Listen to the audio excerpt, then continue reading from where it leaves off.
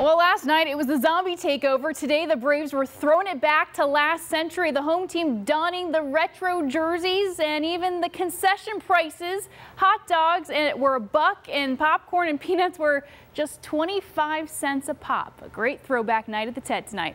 The Braves were celebrating their first World Championship 100 years ago, back in 1914 when they were the Boston Braves. The Braves trying to win back-to-back games for the first time since last month. Freddie Freeman getting things off to an early start, has this double to right that brings around Phil Gosselin in the first. Braves go up 1-0. A couple of batters later, Chris Johnson keeps things moving with his RBI single to center.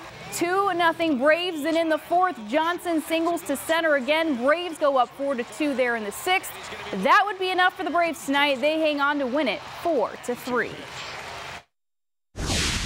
That's just a testament to my teammates being on base and them swinging the bat well, and me coming up in those opportunities. I'm glad that I'm getting hits and being able to help the club in that sense.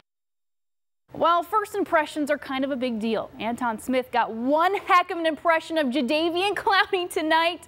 May I introduce you to the hit part 2. There's no getting around that guy. You gotta block Clowney. Falcons, Texans tangling tonight's preseason game in Houston. Pick it up with this play in the second quarter. Julio Jones makes the catch and takes a hit. Julio played for the first time this preseason, but on that play, Sam Baker goes down with a knee injury. He'd be carted off the field there, so all the attention turns to the rookie tackle, Jake Matthews. He was going through some growing pains of his own on this play, but here is some good news for the Falcons offense. Sean Renfrey hits Devin Hester for the touchdown in the second quarter to tie the game. Houston answers back with a score of their own when DeVere Posey hauls in the Ryan Fitzpatrick pass. Texans leading 23-7 in the fourth quarter. Plenty of football to go around tonight. The Jets and Bengals also going at it in Cincinnati. Falcons get the Bengals in week 2. First drive for Cincinnati. Andy Dalton finds the former dog A.J. Green for the 21-yard pickup. A few plays later, Dalton hooks up with Mohamed Sanu on the 43-yard touchdown pass. Bengals go up 7-0. Dalton was 8 for 8 for 144 yards tonight. Jets, though, would go on to win it 25-17. Elsewhere in the NFC South, the Dolphins and Tampa to take on Lovie Smith and the Buccaneers. Early in the second, Gerald McCoy gets to Ryan Tannehill to force the fumble on the sack. Ball is recovered by former Yellow Jacket Michael Johnson for the Bucs.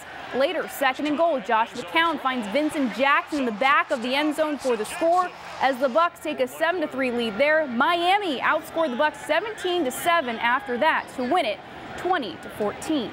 The countdown to kickoff is just 14 days away for the Georgia Bulldogs. Sanford Stadium is going to be rocking a little bit like this, maybe more so when the Clemson Tigers visit Athens for the team's season opener on August 30th. But before kickoff in 2 weeks, things were a bit more low-key at the stadium today. No cheering from the stands, but there was plenty of photos being taken for the Bulldogs picture day. Coach Mark Richt and the whole gang made their way to the stadium after snapping this team photo at the UGA track. Over at Bobby Dodd Stadium, this is video from Georgia Tech as the Yellow Jackets scrimmaged early today.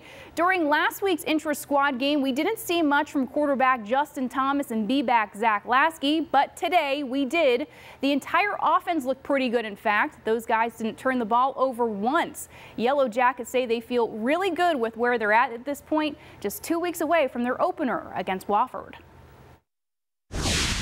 I think we're in great shape. I mean, I talked to the guys, and usually a 17-play drive, I mean, you're feeling your legs are feeling pretty heavy. But I think we practice a lot of no huddle. That kind of gets our legs fresh. I mean, I felt fresh after that drive, and that's something that I haven't noticed in the years past. And the urgency is a little higher over at Georgia State. The Panthers start off the entire college football season with their season opener coming in a week and a half. GSU will host Abilene Christian on Wednesday, August 27th in the Georgia Dome. The Panthers scrimmage today, and Coach Trent Miles says the players can use some more coaching, but they do have the one thing you can't coach, and that's speed. We're a fast football team. Our kids move around pretty good. It was a little warm for them, but they still ran well. A lot of things to clean up, a lot of small details we've really got to pay attention to, not just from offense and defense especially, but from a coaching standpoint for a game, to be game ready. But our kids' effort won't be bad, and their speed will be good.